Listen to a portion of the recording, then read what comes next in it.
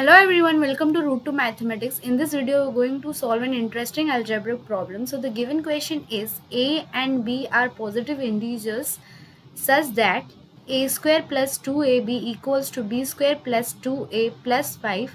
Then value of b is. So here we have given an equation. From that equation, we are asked to find the value of b.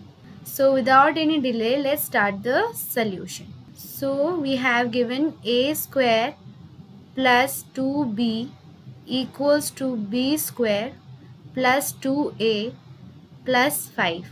So in the next step, let's take all the a term to the left hand side and all the b term to the right hand side. So we have a square minus 2a equals to b square minus 2b plus 5.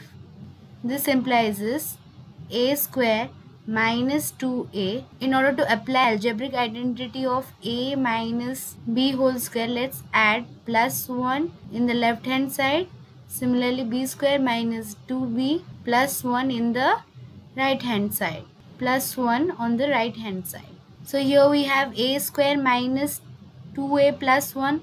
So we can write this as a minus 1 whole square equals to b minus 1 whole square plus 5.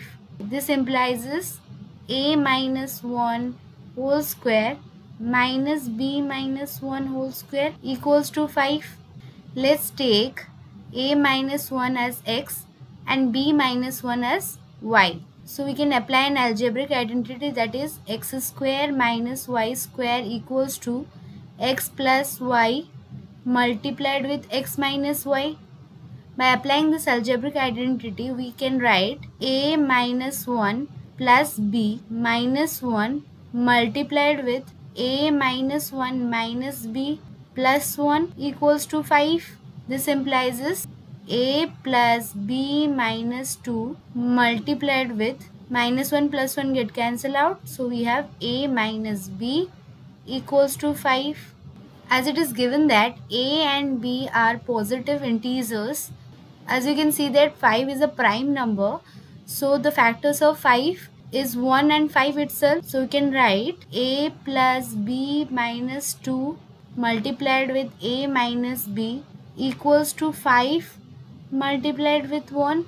As it is given that a, b are positive integers, so we can assume that a plus b minus 2 must be greater than a minus b. So this implies a plus b minus 2 must be equals to 5 and a minus b equals to 1.